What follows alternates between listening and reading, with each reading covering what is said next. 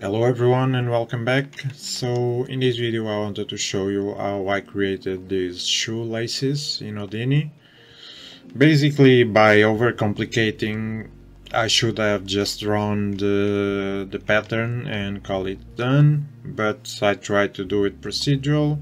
So if you want to stick with me and learn possibly something new, feel free to do it. So let's start by I'm merging here the base of the shoe,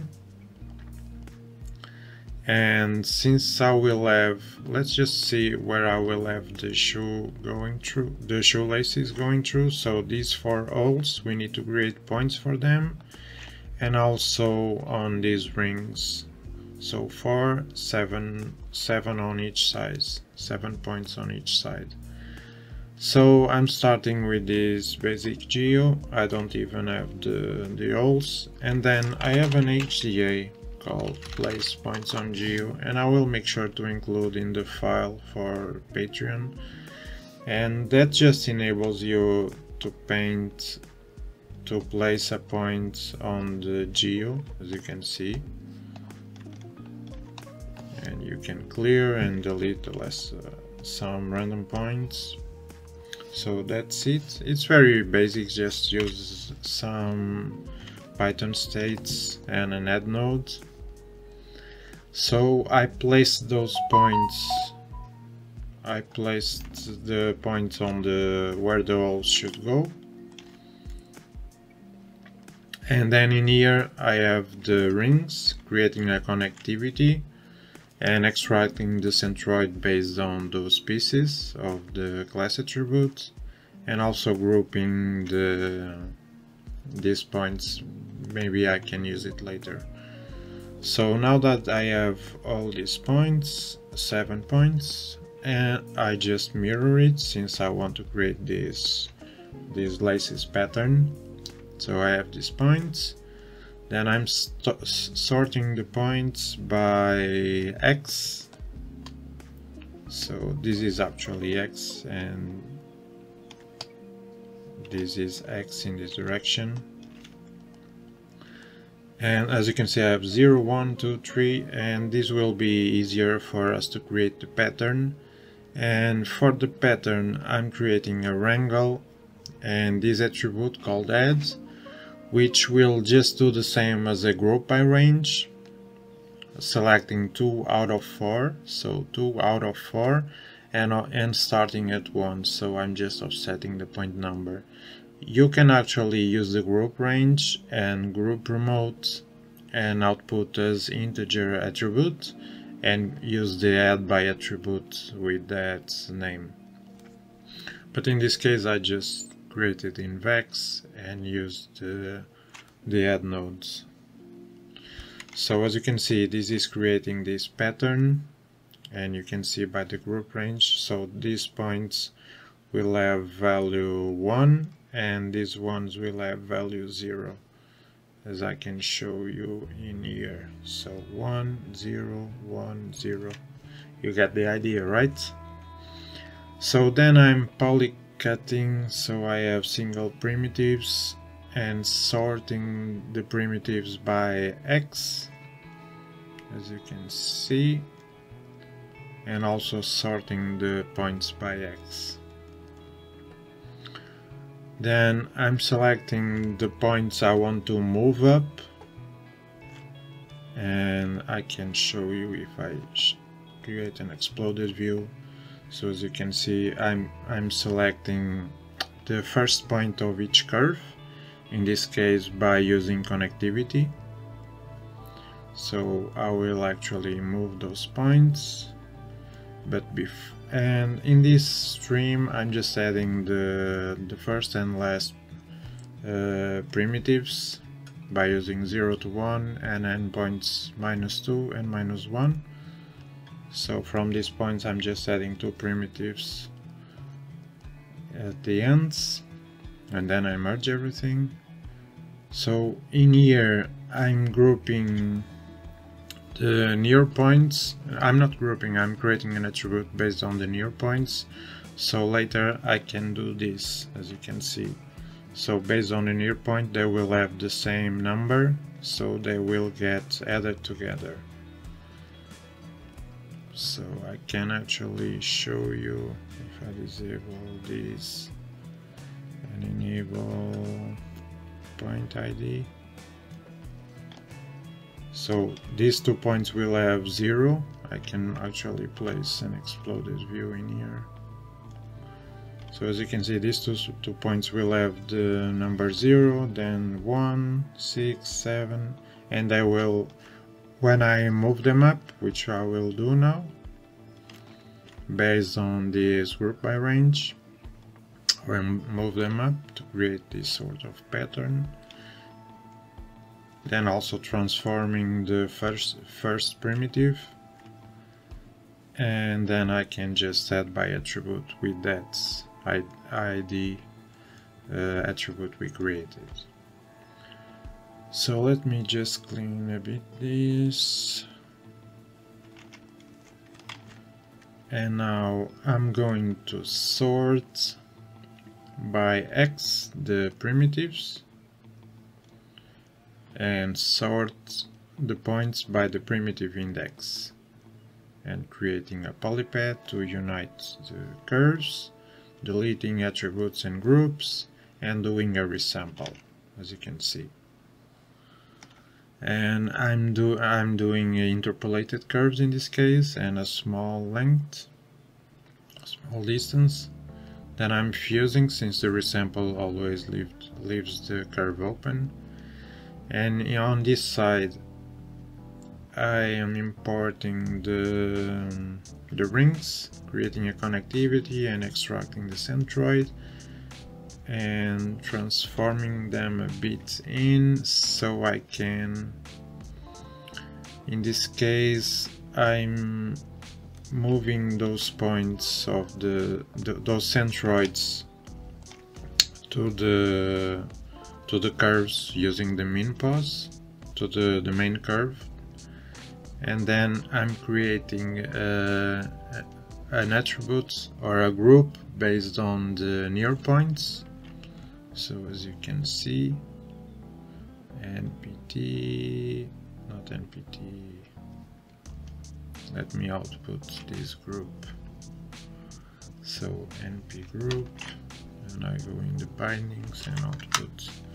So I'm just creating a group for the based on these points and on the near points, as you can see. So what I can do with that is, because this, I need to explain you first this. Since this shoelace should come in here and go up again to the top, I need to move this part up. So this is where I'm telling you this is a bit over complicating things. So I select those points based on the near points, and then in here I'm creating an attribute with that specific group using the surface distance attribute. So I can show you how that looks, and that doesn't look much because I need to remap it. So, and I change the attribute name. So I'm just creating an attribute, a mask based on this group that we created with the near points. This will just create a mask based on those points, and then I can move it up on the positive Y based on that attribute, and I can change the amount. We can ignore this polyframe, and then in here I'm creating a group, and this could be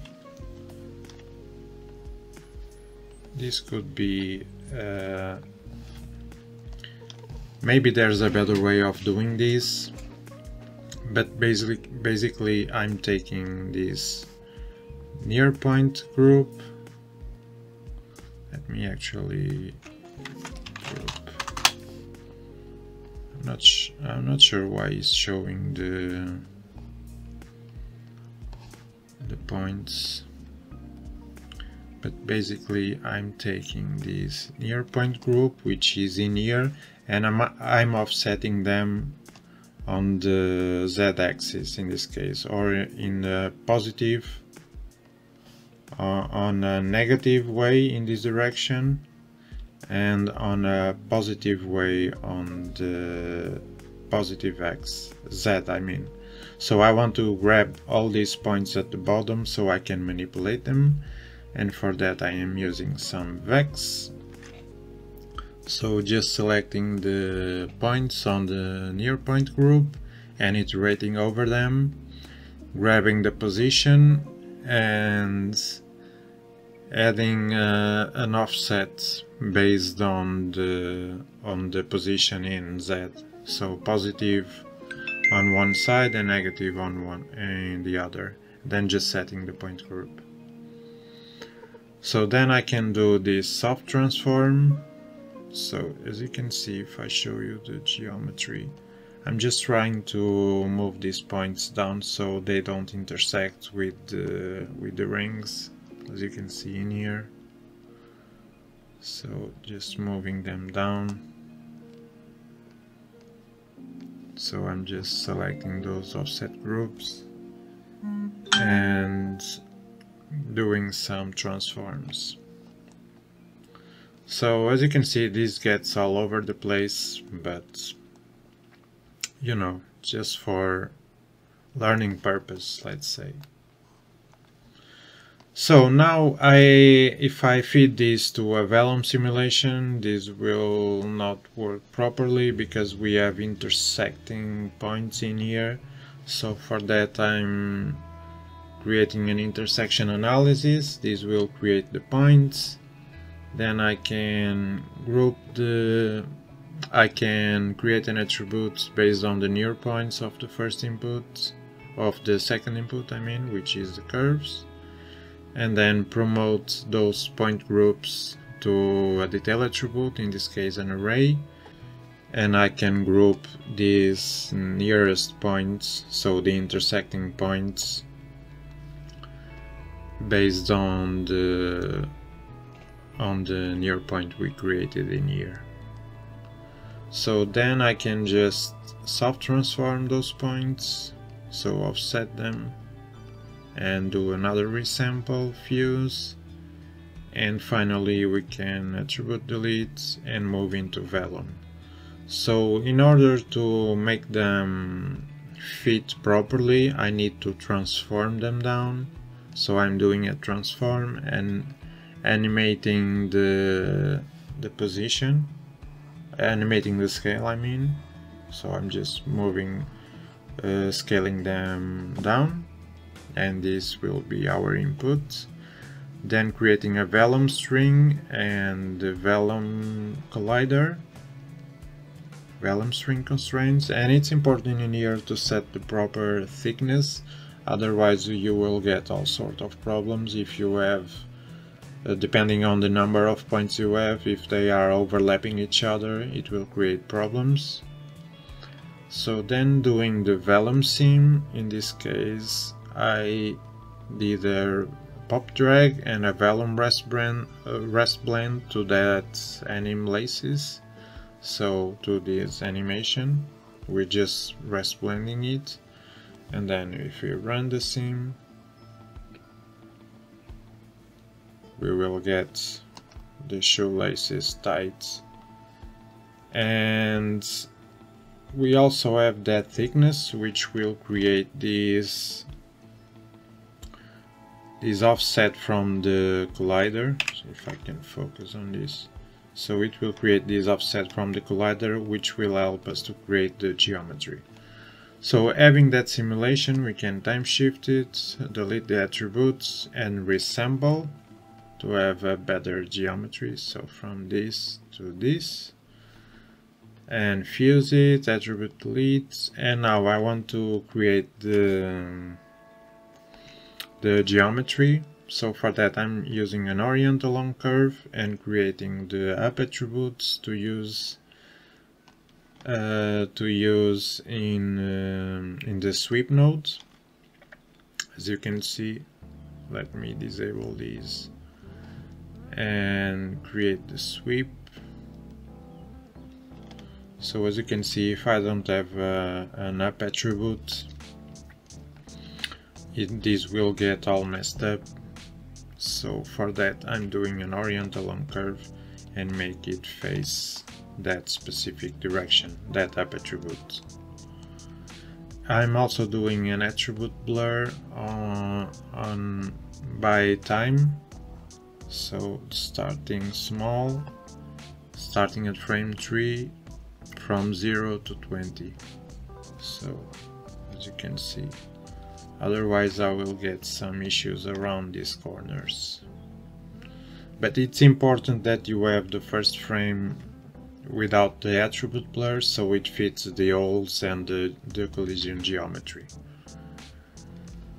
So that's our geometry. Now we just need to feed it. This is our rest state, which will start small.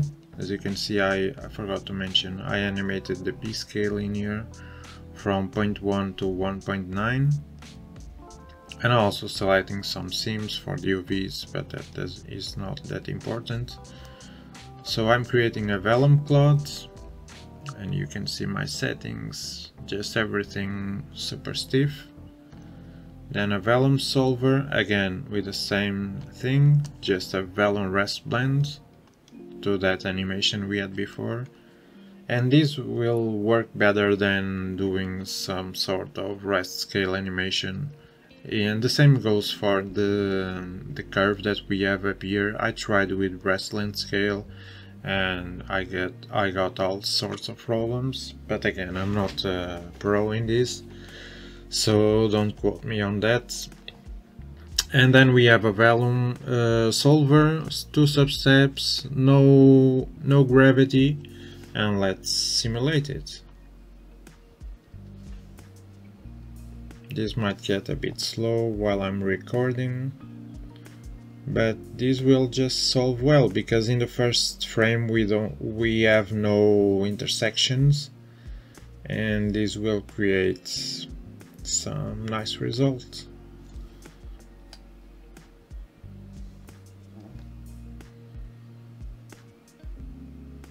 And this will go until frame 24. And we can actually stop this and look at the time shift, which is at frame 30. So as you can see, a lot of work, but I guess it pays out in the end.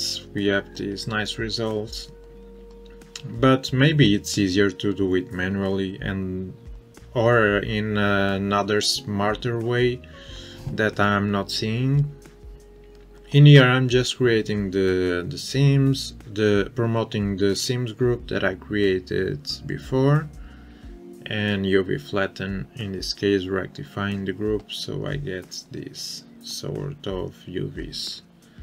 Then attribute deleting, and we should have this.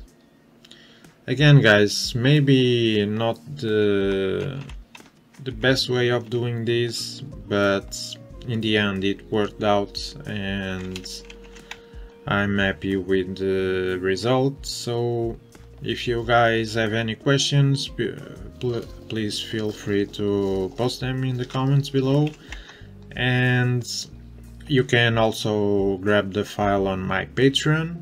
I will be uploading it to there.